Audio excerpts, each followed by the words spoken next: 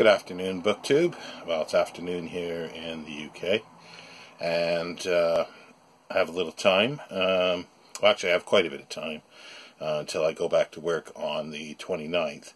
So, I thought I'd make another video. This is sort of unplanned, as were the last two, the bibliography and the personal library one. Mark at Mark Richardson's Richardson Reads thought, he said in a comment that he would be interested in seeing the books and me talk about the John Rylands Library Catalogue books of their exhibitions that I have, or I have some of them. I picked these up a couple years ago. I haven't read them all the way through. I've looked through some of their descriptions and so forth, but let's take a look at them here. This is the set. Oh, kind of a bit unruly. There is 5 of them, and they're bound. There's a couple in each, at least 2, except the first one. There's 2 catalogs in each. Now they're like a catalog, a description of their exhibition. The first one is March 7th. It was published March 7th, 1904, and I think that was the date of the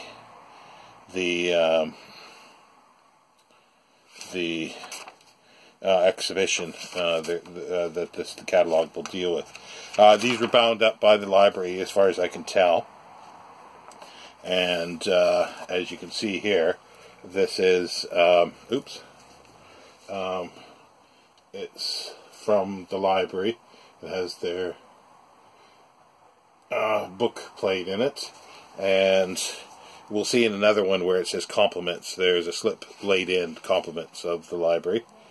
And this one here is the John Rylands Library in Manchester, catalogue of an exhibition of Bibles illustrating the history of the English versions from Wycliffe to the present time, including the personal copies of Queen Elizabeth, General Gordon, and Elizabeth Fry.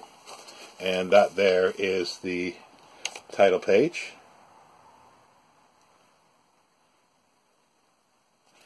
And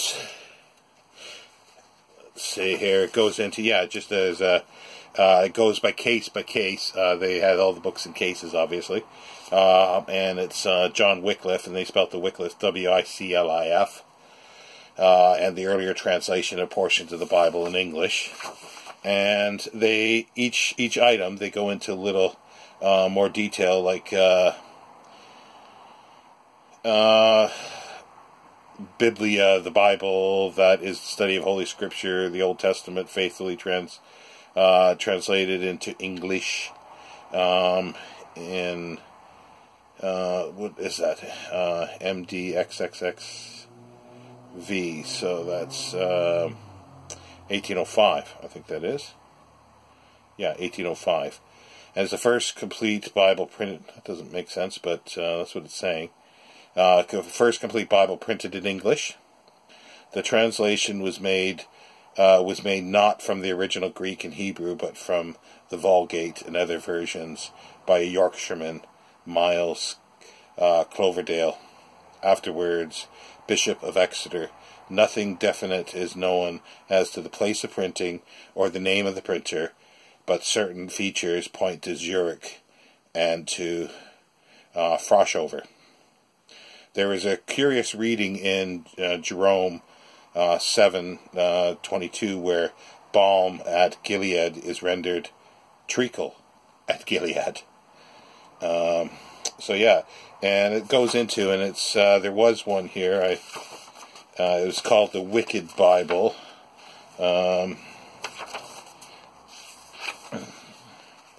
Let's see if I can find that. It's where there was a misprint, and the word "not" was left out. So I think it has to do with the it should say "thou shalt not commit adultery," where in this version it says "thou shalt commit adultery. So, therefore, commit adultery. So then there's a quite long description of, excuse me, Queen Elizabeth's Bible. And it also includes, well, this one doesn't actually. The others include photographs. And then it just goes into, more details. This is the second one. It's the catalog of the manuscripts and printed books exhibited on the occasion of the visit of the National Council of the Evangelical Free Churches. And that was again in March 7th, but in 1905 instead. And that's the second little sort of pamphlet that's in the first volume.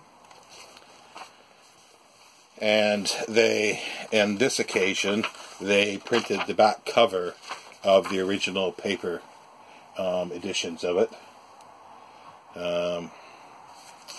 But yeah, so that's been bound up. It's a little worse for wear, this first volume. It's got a little bit of wear at the bottom, but as I say, I picked it up from discounted from a bookseller that's been sitting there probably for years, and nobody bought it, and nobody was interested in it. Now, let's go to the second volume, which is more substantial. It's thicker, and it's a catalog of, again, exhibitions, again, with the book plate. This is an ex-library copy from the Queen's College. It's cancelled from the library, Queen's College, Oxford. So it's an ex-library copy that was presented, by the looks of it, to the library itself, say, with the compliments of the librarian that's been laid in. So that was given to the Queen's College Library. This one is the John Rylands Library, Manchester, catalogue of the selection of books and broadsides illustrating the early history of printing, exhibited on the occasion of the visit of the Federation of Master Printers and Allied Trains in June 1907, in Roman numerals. Now, again, it just goes through as a description of all the items that they have, case by case. And like a woodcut of St. Christopher. This famous woodcut is the earliest known piece of printing to which a date is attached. It is pasted on the inner board of the binding of a manuscript entitled Laus Virginius, which was formerly in the library of the monastery of Buxheim in Sabia. I'm not sure if that's supposed to be Serbia. It was discovered in 1769 by the German bibliography Heineken. A similar print of the Assumption is pasted on the inside of the other board of the binding, and it is surmised that these prints were pasted in their present position, not with any idea of preserving them, but with the object of covering up the much bescribbled boards, and so making the book tidy. The inscription at the bottom of the print reads, and that's in part of it's Latin, but I don't think it's all Latin. But I can't read it, sorry. But yeah, it just goes through and describing each book like that. This one does have some photographs in. It's mostly the frontispiece, I think, of the next one is just of the library. And this is a brief historical description of the library and its contents. And that's 1907 as well. And it says it's like printed for the order of the governors for private circulation. So again, this was sent to the Queen's Library in Oxford. And there's the title page of that. And as you can see at the bottom, where it says for private circulation. And that is a nice hall there in the library. And they call it a brochure. The introductory note, the object of this present brochure is to provide visitors to the library with a brief narrative of the foundation of the institution, followed by a hurried glance at some of the most conspicuous of its literary treasures, and a short description of the building. That was written in June '07 by Henry Guppy.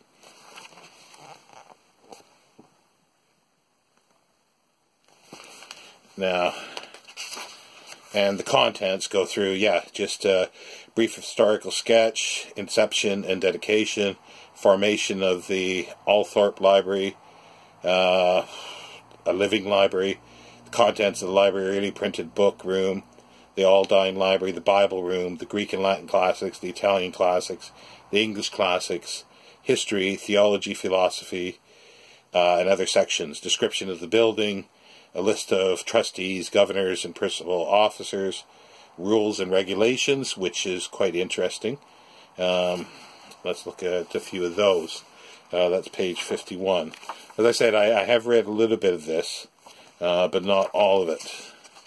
The rules and regulations are quite interesting, and they do change throughout this selection. The use of the library is restricted to purpose of research and reference, and under no pretense whatever must any book, manuscript, or map be removed from the building.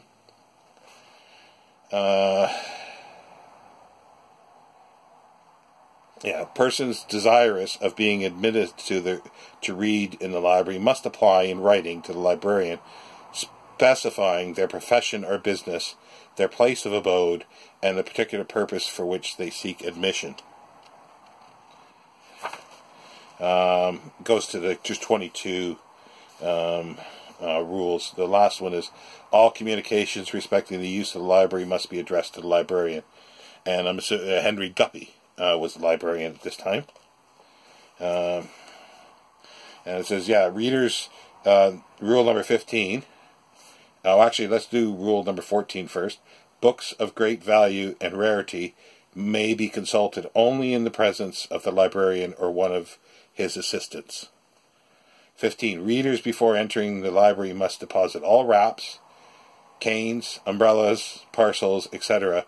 at the porter's lodge in the vestibule and receive a check for same. Number 16. Conversation, loud talking, and smoking are strictly prohibited in every part of the building. 17. Readers are not allowed in any other part of the building save the library without a special permit. Most make sort of sense, but the definitely the loud talking, that's seems to be given now in most libraries.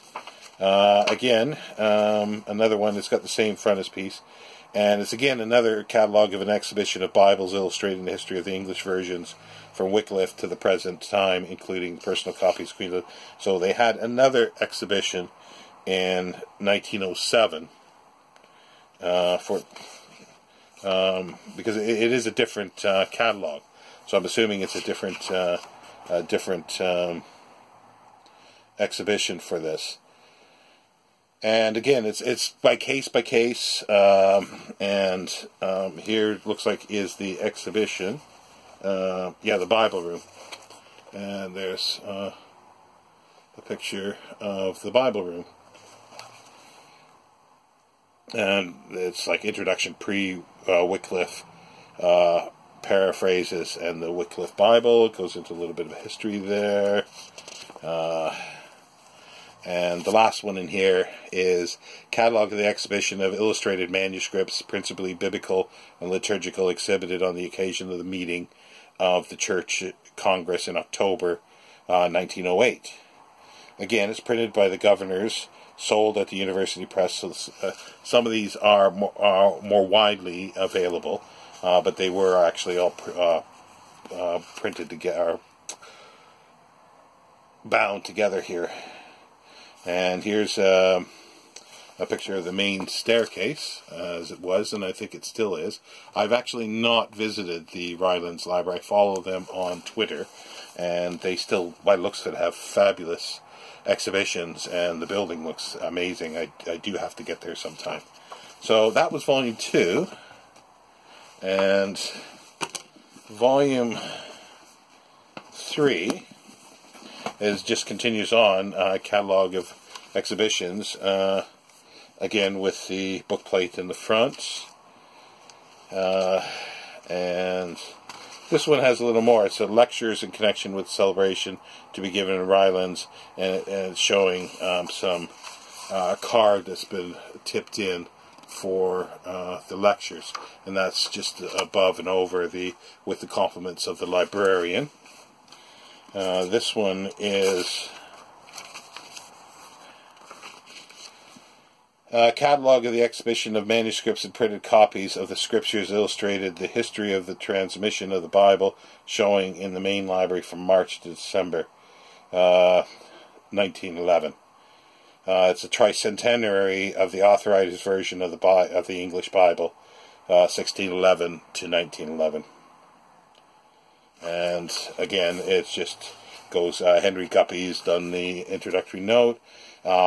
Case 1 was the manuscripts, Hebrew and Greek, and again it just goes through a history of that with a page of the early Vulgate manuscript, about 1400, and it just continues on with detailed description. Again, it falls into the bibliographical aspect of things. Because it talks about, like this one here, a facsimile of the Codex Vaticanus. This is a facsimile of what is generally held to be the oldest and the most valuable of the manuscripts of the Greek Bible, the Codex Vaticanus. It belongs, as its name implies, to the Vatican Library at Rome, where it has been at least from 1481. It is designated by the letter B to distinguish it from other unical manuscripts as the Codex Sinaiticus, styled S, and the Codex Alexandrinus, styled A. There is substantial agreement amongst paleographers in assigning it to the 4th century. And then it goes through, it's got early texts and variations with Hebrew, Greek texts, partial manuscripts. It was very fun actually looking through this one, because I had actually, part of my undergraduate in Near Eastern archaeology was to take biblical Hebrew, which I've completely forgotten now. It's been, 25 years? Almost 30 now. God, time flies.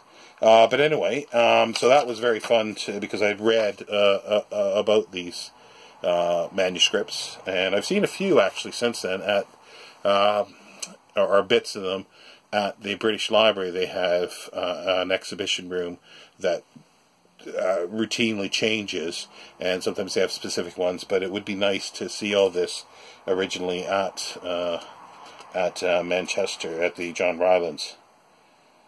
And here's Caxton's Golden Legend. It's Caxton's printing. Obviously all black and white for the time. The second part in here is it's a medieval manuscript in jeweled book covers, shown in the main library from January the 12th to December 1912. Sorry, I was stumbling over this because it's got January and then it's got the Roman numerals, but it's not full year, so I'm assuming it means January the 12th, X11. And the frontispiece for this is St. John from the Greek Gospels, Byzantine, 11th century. It's case 1, book 10. And again, a photograph in black and white. And again, introduction by Henry Guppy. And let's look for some. The Emperor Otto's Gospels, German 10th century, jeweled casing. Again, black and white doesn't really lend much, but remember this is 1912. And illuminated King Charles the 7th Book of Hours, French, about 1430. And again, that would be nice in color. I'm sure you can find scans of this on the internet now in color, but this is the original catalog for the exhibitions. The Colonna Missal, Italian, about 1517. Again, as you can see on that side, it's just a description of all the books in detail that you can see on the shelf. So you would go in, and I presume you'd have this catalog with you and just read through and go, oh, well, that's that one there, and go through it. It would take you quite a while, actually, because these are like 100 and some pages each, these catalogs. And the last two are, well, the one is mostly a historical description. It's a more detailed historical description, quite lengthy, of the library itself. And maybe I'm making this video too long with that siren going, but we'll see. We're almost finished. There again, room in the library. That was the early printed book room. And yeah, it just goes to the contents of the library. And again, more detailed descriptions of the earliest printed editions into Greek and Latin. And again, it just gives a bibliographical outline of the individual book, and then a paragraph generally about it, where it was found, and anything that's descriptive or historical relating to the book itself. And then the second part in this one is description of the library and its contents with a catalog of the selection of manuscripts and printed books exhibited on the occasion of the visit of the Congregational Union of England and Wales in October 1912, with illustrations. Again, the frontispiece is this really beautiful hall, which they seem to use it on every book,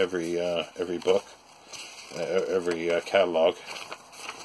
And again, it's just a brief historical sketch. That's the Bible room that was shown before. Yeah, just more similar. St. John from the Greek Gospels, Byzantine 11th century, showing where that book is as well, case 2. And then, oops, hit the camera a bit. This is a sketch, it's called a Catalogue of the Exhibition of the Works of Shakespeare, His Sources, and the Writings of His Principal Contemporaries, with an introduction and sketch and 16 facsimiles. It's a tricentenary of the death of Shakespeare to April 23rd, 1916. And this is the last volume that I have. I don't know if they ever continued this, but again, it's just all Shakespeare with title pages of some of the books. And again, every item or manuscript they have, again, it's well documented and well descriptive. And here's another title page for 1554. And it just continues all the way through. The survey of, this is a little different. This is, it's just contemporary books I think they have of the time with Shakespeare. England's Parnassus. There, title page. And this is Survey of London, which would really be nice. It's Stowe's Survey, 1598. I would give anything almost anything, to have an original copy of Stowe's like this, but I could never afford it. Let's see, yeah, and that's about it. And it's got, a list of publications in the back. So that is my Rylands Library, small little collection of 5 volumes of their catalogs of their exhibitions. If there's anything else that anybody wanted more specific or anything about this, please ask me in the contents. Or have they seen this before? Do they have other volumes, later volumes of this? Was it continued? Is there sort of a whole bookcase or several bookcases of this up to now of their catalogs? I would love to know.